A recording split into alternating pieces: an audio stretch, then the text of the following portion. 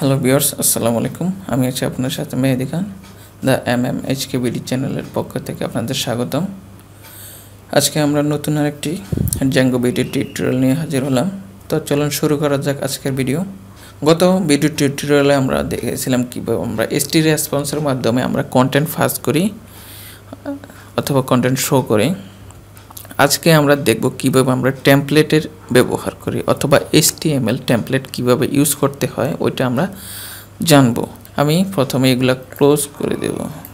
Close করে এগুলাকে আমরা প্রথম থেকে শুরু করব। জাস্ট আমরা কি করব, এই যে মেইন পোর্টফোলিও ফাইলটা আছে, আমরা এই যে manage.py এর নিচে আমরা কি করব, একটা ফোল্ডার ক্রিয়েট করব। ফোল্ডার নাম দেব টেমপ্লেটস। ঠিক আছে, এই টেমপ্লেটসের কাজ হচ্ছে আমাদের যত ধরনের টেমপ্লেটস আছে, থিম আছে, থিমের যত HTML ফাইলগুলো আছে সবগুলা এই টেমপ্লেটসের ভিতরে পেস্ট করতে হবে অথবা এই টেমপ্লেটসের ভিতরে রাখতে হবে।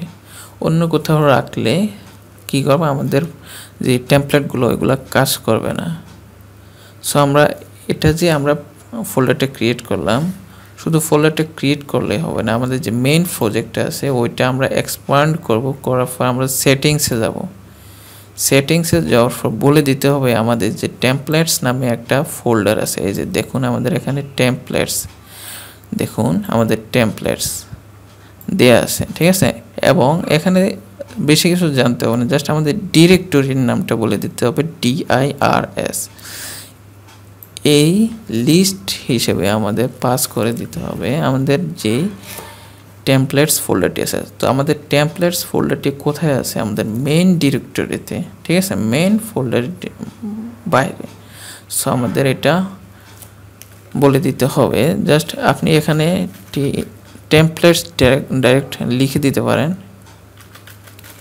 টেমপ্লেটস এইটুকু লিখলে হবে। মনে রাখতে হবে এটা কিন্তু হচ্ছে টেমপ্লেটস, এখানে যেই নাম এখানে এই নামটা লিখতে হবে, তবে অন্য কোনো নাম দেওয়া যাবে না। যদি টেমপ্লেটসের বদলে ফোল্ডারের নাম অন্য কিছু দেন তাহলে এটা কাজ করবে না, কারণ এখানে এটা ওইভাবেই সেট করা আছে। সো আমাদের এখানে লিখতে হবে টেমপ্লেটস। সো আমি এখানে টেমপ্লেটস লিখলাম, অথবা এটা অন্যভাবে লেখা যায়। জাস্ট আপনি যদি না পারেন জাস্ট লিখবেন os.path, এটা লেখা বেটার জয়েন। এবং আমাদের এটা কোথায় আছে, বেস ডিরেক্টরিতে আছে, বেস ডিরেক্টরি কমা কি নেমে আছে, টেমপ্লেটস।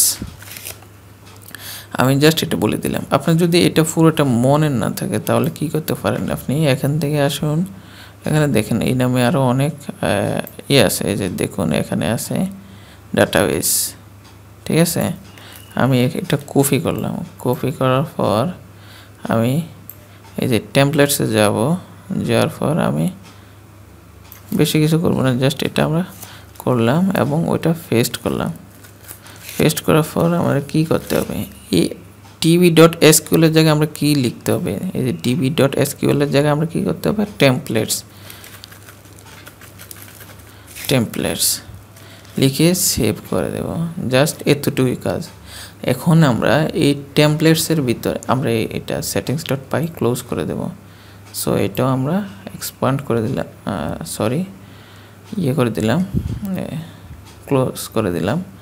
জাস্ট আমরা টেমপ্লেটস সিলেক্ট করব, সিলেক্ট করার পর আমরা একটা ফাইল ক্রিয়েট করব, index.html ফাইল ক্রিয়েট করলাম। দেন আমরা কি করব, আমরা একটা HTML ফাইল তৈরি করব। তো আমি এখানে লিখব, একটা হেডিং দেব, ট্যাব চাপবো, ট্যাব চাপার পর আমরা লিখব দিস ইজ পেজ ফর কি স্কিলস। সো এখানে টাইটেল আছে, টাইটেল আমি চেঞ্জ করে দেই হোম পেজ। সো এতটুকু রাখলাম। সো এটা আমাদের কোথায়, index.html টেমপ্লেটস আছে। সো আমরা মূলত বলছিলাম যে আমরা কাজ করব কোথায় থেকে, ভিউস এবং ইউআরএলস এ স্কিলের ভিতর ইউআরএলস এবং ভিউস। সো আমি এই দুইটা ওপেন করে নেই। হ্যাঁ, তো এই ভিউস, তো আমরা প্রথম কি করব, আমরা এই যে আমরা এসটিটি রেসপন্স ইউজ করছি, এখন আমরা এটা এই হোমে ইউজ করব না। আমরা কি করব, এই রেন্ডার নামে যেটা আছে রেন্ডার, আমরা কি করব, টেমপ্লেটসকে রেন্ডার করব, রেন্ডার করে আমরা ভিউ তৈরি করব। ঠিক আছে, সো আমরা এই রেন্ডারের কি এটা কি কমান্ডটা দেখুন, ফ্রম django.shortcuts import রেন্ডারটা আমি কি করব, হোমে আমরা কি করব, index.html-টা পাস করব। এটা বাইরে থাকুক সমস্যা নেই, আপনারা কি করবেন, এখানে যত টেমপ্লেটস তৈরি করবেন সব এখানে টেমপ্লেটসের ভিতর। এখানে চাইলে আপনি অন্য ফোল্ডার তৈরি করতে পারেন, যেমন আমি দেখাচ্ছি, আমি আপাতত এতটুকু এটা দেখাই যে আমরা index.html-টা আছে, এটা কীভাবে রেন্ডার করতে হয় আমি এটা ক্লিয়ার করে দেব। আমরা আর স্ট্রিং পাস করব না, আমরা ডাইরেক্ট টেমপ্লেট রেন্ডার করে পাস করব। তো আমরা কি করব, এতটুকু ঠিক থাকবে, যেমন এতটুকু লেখা আছে এটা ঠিক থাকবে, অথবা আপনি এটা ক্লিয়ার করে আবার লিখতে পারেন dev home request রিটার্ন করবে রেন্ডার, যে ফাংশনটি ওটা রেন্ডার করবে। আমরা কি করব, রিকোয়েস্ট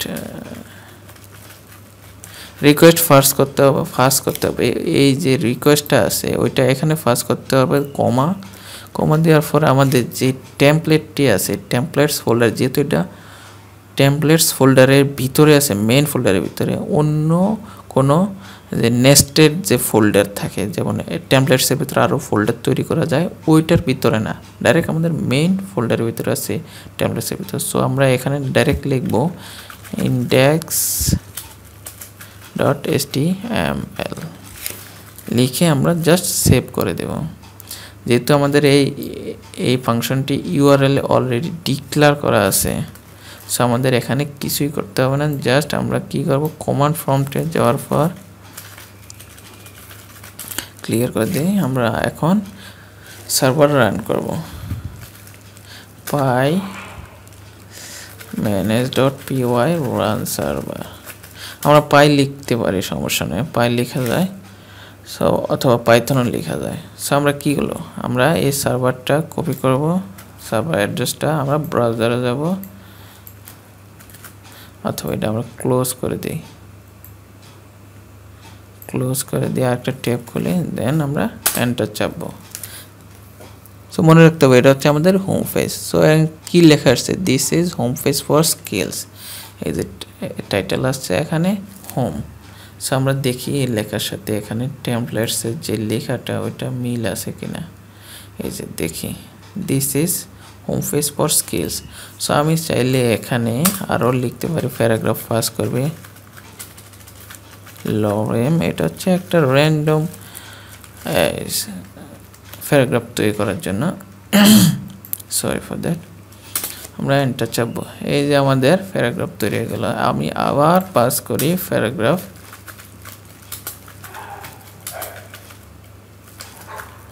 লরেম 100, ট্যাব চাপলাম, চলে আসলো, এবং আমরা এখানে রিলোড দেব, দেখবো আসছে কিনা, এই যে চলে আসছে। সো আমরা একটা ব্রেক কম দেই, দেন এগেইন আমরা রিলোড দিই, দেখি আমাদের চলে আসছে, সরি। সো আমি এখানে বলছিলাম যে টেমপ্লেটসের ভিতরে আরও ফোল্ডার ক্রিয়েট করা আছে, যেমন আমি এখানে তৈরি করব, আমরা এই টেমপ্লেট সিলেক্ট করব, করার পর আমরা ফোল্ডার তৈরি করব, লিখব ডেমোর ভিতরে আমরা কি করব, আমরা একটা ফাইল তো HTML টেমপ্লেট তৈরি করব about.html, ঠিক আছে। আমরা এন্টার চাপলাম, এখানে আমরা একটা কি আমরা অ্যাবাউট পেজের জন্য একটা টেমপ্লেটস তৈরি করলাম, h1 এ কি লিখবো, অ্যাবাউট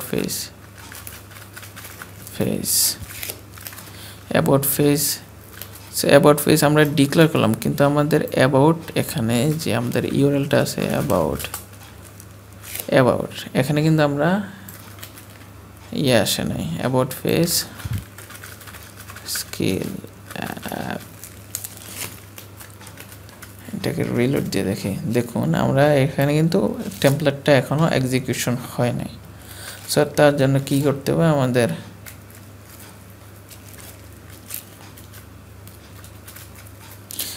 ভিউসে যেতে হবে। ভিউসে যাওয়ার পর আমাদের কি করতে হবে, এখানে এসটি রেসপন্স আছে, কিন্তু আমরা এসটি রেসপন্স আমরা ইউজ করবো না, কারণ এটা দিয়ে স্ট্রিং পাস করে অথবা আমাদের সংক্ষিপ্ত কিছু লেখার জন্য হলে তখন এটা ইউজ করা হয়। তো আমরা যেহেতু রেন্ডার করব টেমপ্লেটস, তখন আমরা লিখতে হবে রেন্ডার, আমাদের রিকোয়েস্ট সেন্ড করতে হবে,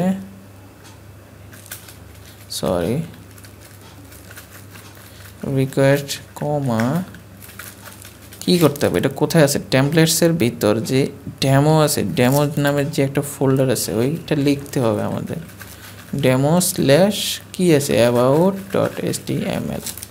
সো এবার বুঝতে পারছেন অবশ্যই যে আমরা যে এর আগে লিখছিলাম যে index.html শুধু, কিন্তু তার আগে কোনো ফোল্ডার অথবা কোনো কিছুই ছিল না, যার কারণে মেইন ফোল্ডারের ভিতর ছিল, যার কারণে আমরা আগে কিছু লাগাতে হচ্ছে না অথবা লাগানো প্রয়োজন হয়েছিল না।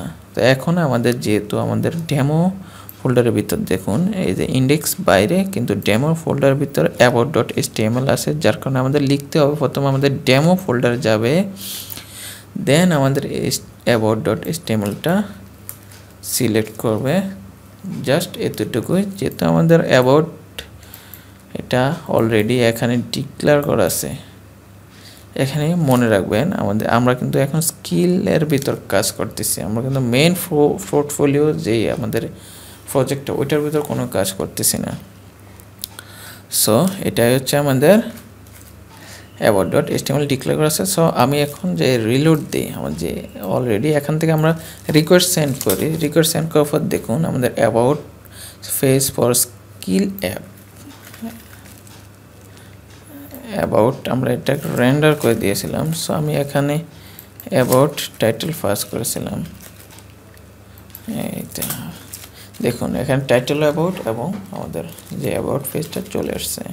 সো এভাবে আপনি চাইলে এই যে ফোল্ডারের ভিতর রাখতে পারেন অথবা ফোল্ডারের বাইরে। আমি আবার এখানে আরেকটা কথা আছে যে আমি যখন এই স্কিলের ভিতর একটা টেমপ্লেট তৈরি করব, এই যে টেমপ্লেট ফোল্ডার তৈরি করতে পারবো, যেমন এই যে দেখুন স্কিলের ভিতর যখন আমরা টেমপ্লেট তৈরি করতেছি, দেখুন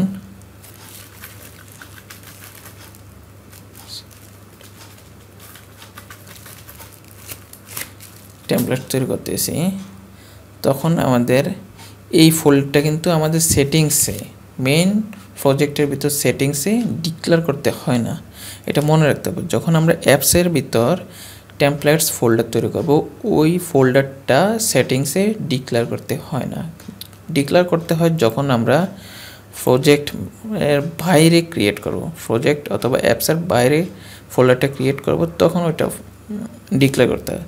তো এখানে হচ্ছে কি, যখন আমরা এই অ্যাপসের ভিতর ইউজ করব, তখন এটা অন্য অ্যাপস এটা কল করতে পারে না অথবা অনেক ঝামেলার ব্যাপার হয়, যার কারণে আমরা বাইরে অ্যাপসের বাইরে মেইন প্রজেক্টের বাইরে আমরা টেমপ্লেটস ইউজ করি, যাতে প্রত্যেকটা অ্যাপস এটাকে ইনহেরিট করতে পারে।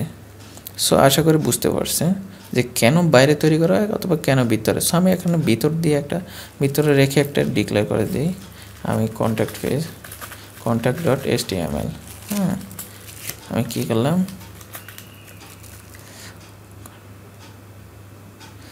এটা আমাদের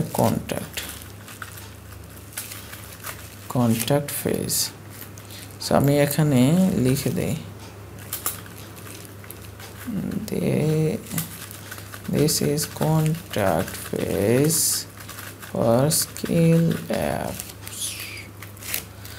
এটা আমি এখন কন্ট্যাক্টে রেন্ডার করে দেব।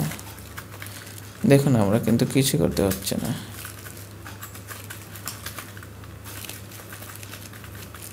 রিকোয়েস্ট কমা কি করবো আমরা কন্ট্যাক্ট, যেহেতু এটা কোনো ফোল্ডারের ভিতর ফোল্ডার আন্ডারে নেই, তো আমরা ডাইরেক্ট লিখে দিই contact.html।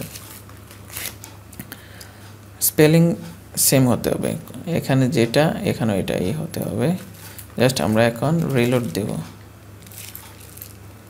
Contact page.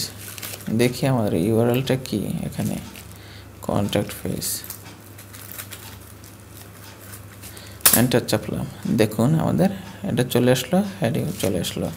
সো এখন বুঝতে পারছেন। তো আমি এখন views.py যাওয়ার পর আমি কি করব, এই দুটো কমেন্ট করে দিই, কমেন্ট করে দিলাম এবং এই দুইটাও কমেন্ট করে দিলাম। কমেন্ট করে দেওয়ার পর দেখুন আমি এখন সেটিংস থেকে এটা উঠিয়ে নিই, দেখুন কাজ করে কিনা। আমি এটা উঠিয়ে নিলাম, দেখেন এগুলো কমেন্ট করে দিলাম, না হয় এগুলো ঝামেলা করবে। সো আমি এখন দেখি এটা কাজ করে কিনা। এই যে এক্স্যাক্টলি এখনও কাজ করতেছে। আমি এটা অন্য ট্যাবে খুলে দেখি, এই যে এটা ক্লোজ করে দিলাম, এই যে দেখুন এখনও কাজ করতেছে।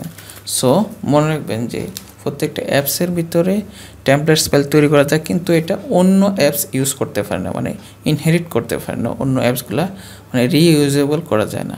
সো এতটুকুই আজকে ভিডিও। সবাই ভালো থাকবেন। যদি ভিডিও ভালো লাগে তাহলে অবশ্যই লাইক, কমেন্ট, শেয়ার করবেন এবং সাবস্ক্রাইব করতে ভুলবেন না। আর বেল আইকনটি ক্লিক করে দিবেন যাতে পরবর্তী ভিডিও টিউটোরিয়াল সবার আগে পেয়ে যান। সো সবাই ভালো থাকবেন। আসসালামু আলাইকুম।